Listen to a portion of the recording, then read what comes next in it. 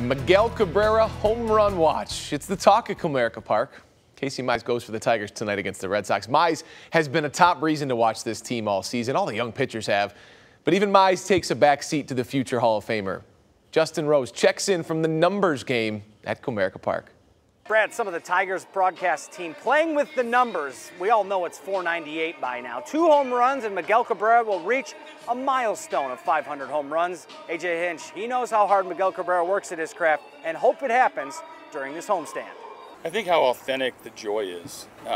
You know, players when they reach a certain stature at this level can become performers. They can become sort of showmen, and then when you meet them, it's either authentic or not authentic. And with Miggy, he is a little boy playing, you know, a game still. And it doesn't matter what his age is or experience level or what he's achieved.